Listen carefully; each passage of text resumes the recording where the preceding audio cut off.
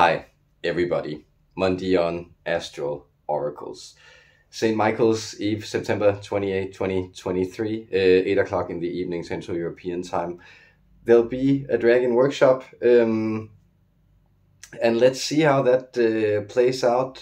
But you can submit questions related to dragons. So if it's anything that's kind of related to the overall theme that you want to clear out, and perhaps even personal questions if they pertain to something specifically draconic or reptilian, that will also be all right. But let's keep it general and see how this format flows. And if you can pre-submit questions over at Coffee for a donation, or if you are a member. And thank you so much for everybody who's supported me through the years. It's been awesome. It's been a very interesting journey. So on that journey, segueing into that, the dragons, of course, were a huge present. They were right after the Blue Pleiadians. They were the first entity I ever vocal channeled for myself, and they have always been connected to me somehow, to a sense of personal guardianship, and to some extent also companionship, I think. So right now I am in this little red house in the lowlands where my invisible friend also used to live. He lived in a red house in the Netherlands as a child. In that sense, there is this strange sense of guidance, of synchronicity connected to the draconic patterns as well. And speaking of them as this more, let's say, cosmological force, there is to almost everything, as there is an angelic resonance pattern to every little subatomic particle, there is also a reptilian pattern to that. There is this, let's call it almost entropic challenge. You could think of it as the thing that also destabilizes stable systems in order to get them to develop. And so if you look at that in the kind of Manichaean respect of a fight between light and darkness, then it of course appears as if these reptilian forces, what they want to do is that they want to Dyson sphere the light, right? That they want to use it to transfer the energy to their own purposes. But then, of course, in the larger, the spiritual sense, also the very Manichaean sense, that only allows for the ultimate triumph of light to come about. So light is playing this deceptive battle with the darkness, where it allows darkness to believe that it's winning, right? Only to draw it out and then shine through in the ultimate victory.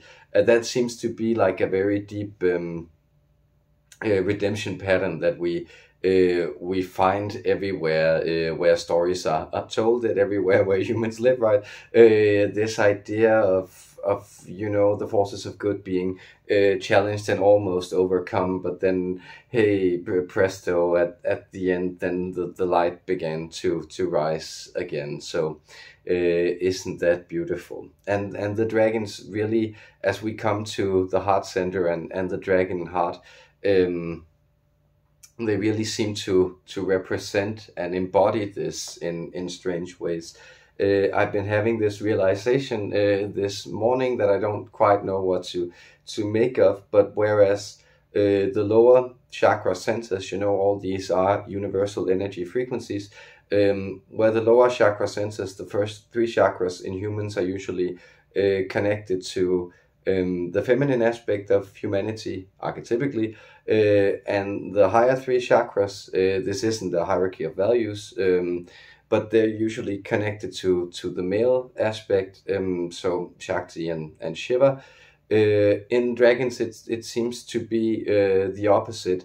Well, partially they have a 9-chakra structure when they're complete, but they also have a pattern where it seems that it is their male energies that are more drawn to the incarnate, that are more related to, let's say, drawing blood from the world, whereas their feminine energy archetypically is more related to the celestial, the transcendent, the encompassing, the things that also shield and protect. And in that aspect, it's interesting that this mother of dragons is an archetype that kind of appeals so much to the global consciousness that it's seeped into it from different channels, and different media, of course, in popular fiction. But this idea that, you know, that the feminine fierceness that protects, and here we come to the heart, right, where the knight turns into the king or the queen in that matter, no, not empress, dragon queen, right? But this aspect, where notice what the good ruler does is one that protects and shields, so things can come about and run in good and orderly manners in the kingdom, and that so justice can be done to the widow and the orphan and the rest of us, but even the weakest in society. And there is, of course, that image of the fierce, the warrior mother, right, where it's if you want to get at the eggs, you have to come by her, go by her, and that will probably cost you dearly, which is a beautiful, strong, fierce aspect of it. And this is where, you know, the integrated heart center, where we're activated, where we're called out, and I've kind of been able to tell, like, this is a place that it's felt very shut down for me in the past months, and I think I've deliberately allowed myself to grow and be a little hard-hearted with a lot of things, simply because I also felt like I kind of fighting for my survival here again, like this dragon theme, right? So there are just things that I needed to prioritize, and that also then, you know, grows, still becomes shut down. And so in this weekend, partially, I had the very stirring experience of just extremely loud music being sort of played right outside of my house for days on end, and not being able to do anything about it. And then also the experience of, you know, going to the woods due to that, and coming across a female snake that I felt also activated this kind of Shakti presence. So this idea that the stirring female serpent in the human archetype, right, is what kind of calls that weird, disengaged, sterile sense of the mental, the Shiva energy, calls it out. And so the melding of those two energies, of course, takes place in the heart. So this is where, you know, the kind of bloody male aspects of the dragon rises and then merges with the celestial aspects of the female dragon and turns into this incarnate, perfected being. So this is kind of where, you know, a strange part of the mythology that Flip has talked about, others have talked about, that the dragons have been incarnate on Earth and taken form in different places, and often they'll choose to slumber, to kind of step out of reality and then return at certain points. But these are very often, these are dragon queens that lay and brood on their eggs in the deep recesses of the earth until they're ready to emerge. Don't necessarily take all this too literally, right? But it seems to be this archetype that's then also connected to the dragon shapes of lava flow that's formed from fresh lava flows, and that sense that we kind of live in a draconic body. And that seems to speak to a mystery that the world is a hatchling project. Like the the planet itself is a kind of it's a kind of multi-purpose egg. It's a substrate for cultivation of life forms, and in the darker mythologies, the ancient shape-shifting reptilians and evil lizard people controlling the world. I think it's an intuition about this idea that the world is surrendered to these strong, volatile, living forces that somehow seem to be engaged in bringing about more complex life forms, but are also breaking them down simultaneously in order to do that. So that sense of being sort of both protected, but also protected for a purpose that goes beyond our own self-interest, which archetypically, of course, is the mindset of the slave, because that's what actually goes on. That, okay, maybe I'm being fed and sometimes I'm being sheltered, but it's essentially because somebody is using me for their own nefarious ends. So there is an intuition about that, and that's what we're in many ways trying to square here, by raising these energies and by letting these higher and higher dragon manifestations and guides be able to take us on a journey. So the question again, of course, becomes, who do I want to channel? There are so many dragons I could channel, and I think what I will do, I haven't channeled her in public, but I will channel this blue dragon guide calling herself Isa, which is, strangely enough, of course, also means Jesus in Arabic, I believe. But let's see what she has to say about this heart space, this emerald energy awakening. I hope that wasn't too complex. You can show up at the live stream and ask clarifiers. You can also send me and submit questions.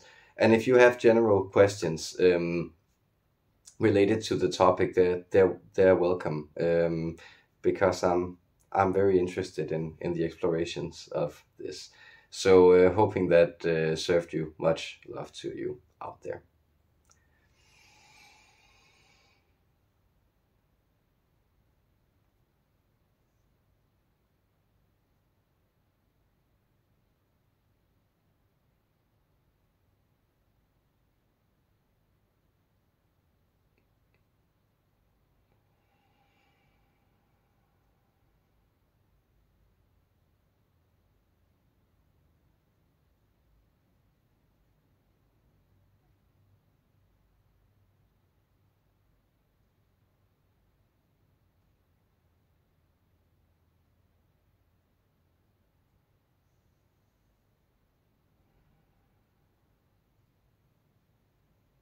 Greetings, dear ones.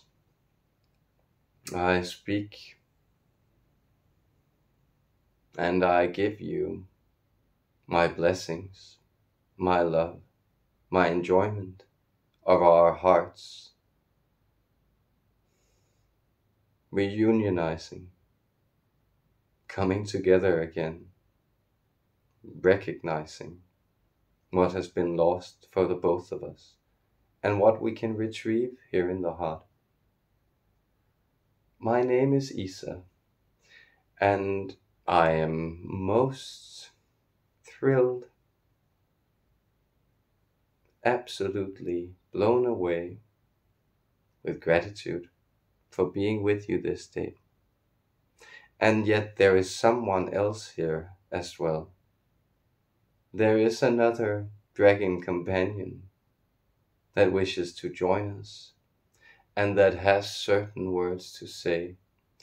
That is, my energy is still slightly off. It is sapphire compared to this emerald that we are expressing this day. And so I will join you soon for other angles, messages, and perspectives. And I will turn this interaction over to a dragon friend, a green emerald dragon. I will allow him to give you his own name.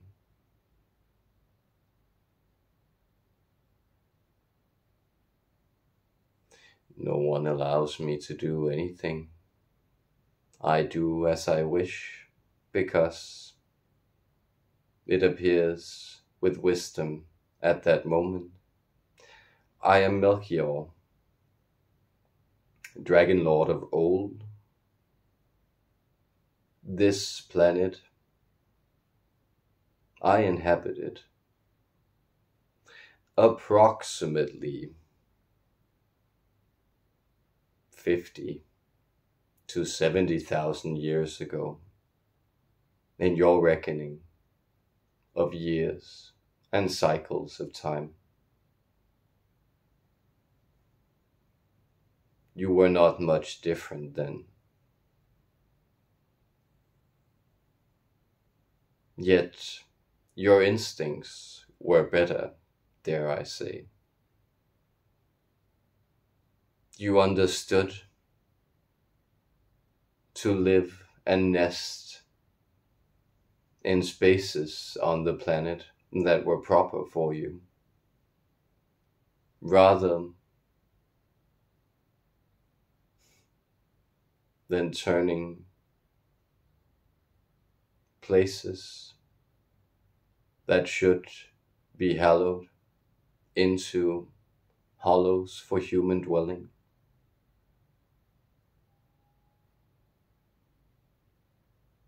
These landscapes of stone you have constructed, they suit you only in the long run.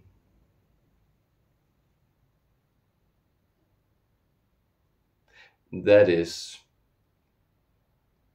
you live inside things that were not meant for bodies to dwell in before they die. You have constructed mausoleums for living spaces, and you wonder why you feel afraid and disconnected when storms blow in and the elements arise fiercely, threatening to tear down your graves and confront you with the death that you have already set your hearts on.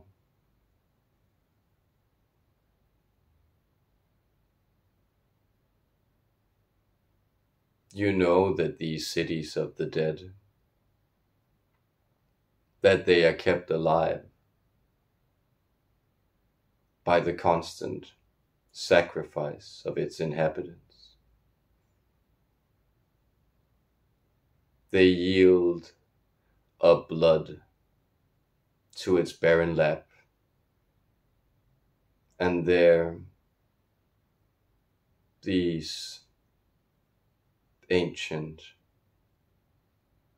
thirsty gods of the underworld that can never have enough life force, they gobble up what is served to them, and much more that isn't.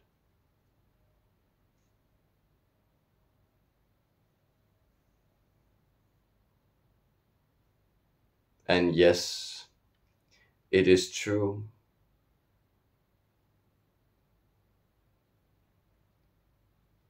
In the animal grounds outside the Colosseum, there is a violent exuberance of life. There is a flash, a scream, a war of desperate life before it submerges into this great stony void.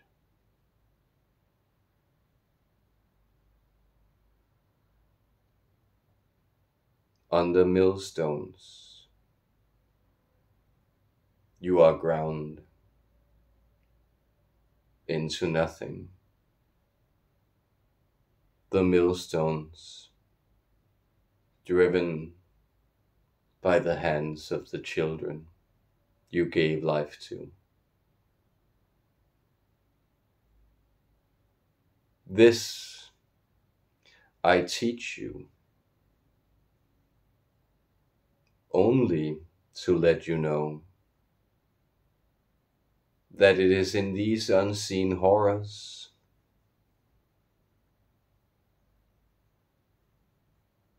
that we work to take from you what you do not understand to hold on to, as you are latching on to life at whatever cost, for whatever price. You are given what is most worthless of ours to sit with, the deep-seated fear of being,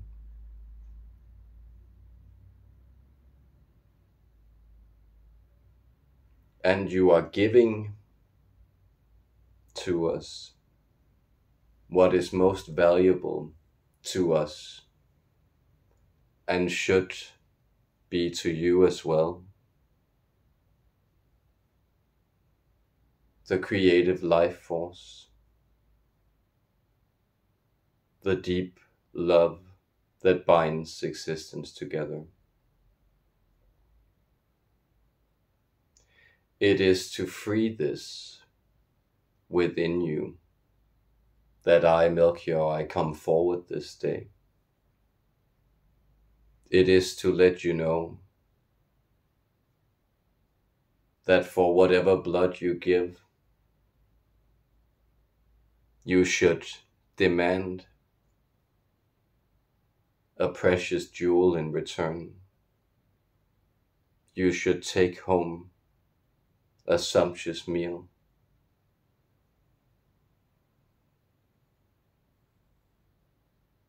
You should be given a palace to dwell and restore yourself in return.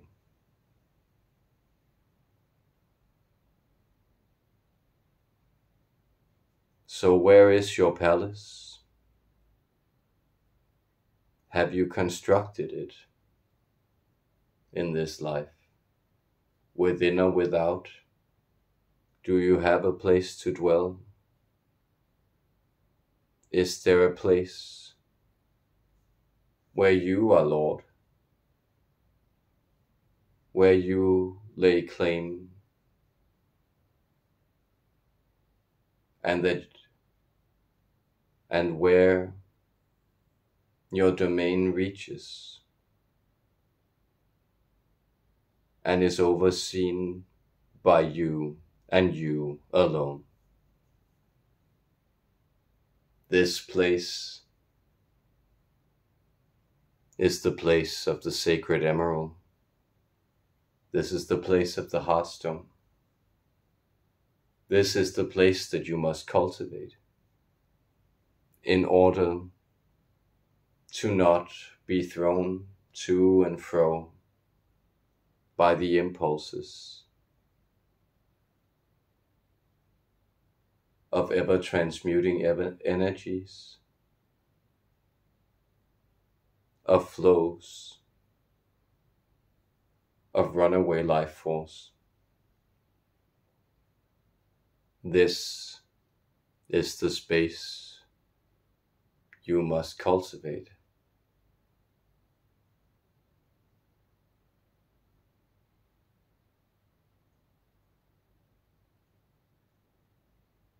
I myself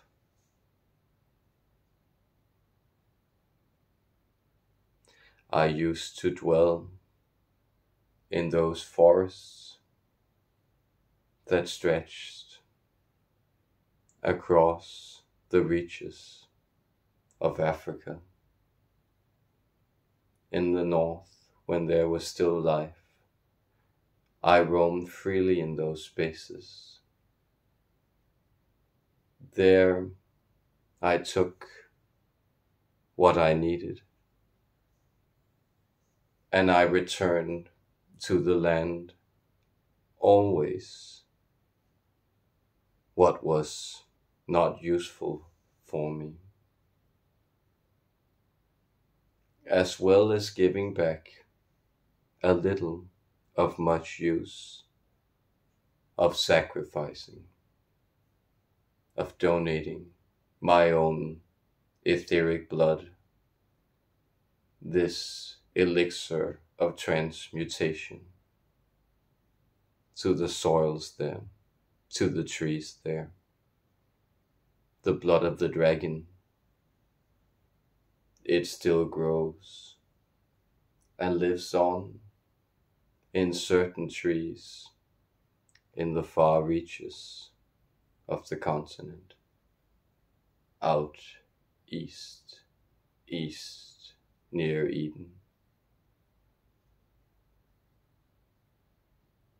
Go to that palatial paradise within. Go to the sacred garden that is your center. Go to that sacred grove that holds the emerald heartstone. Go there.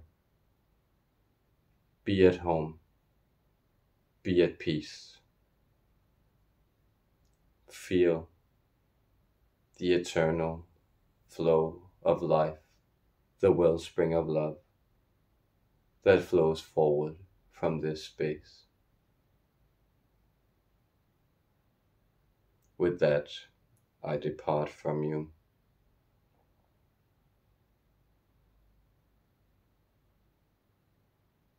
Truth, love, valor, pride. Farewell.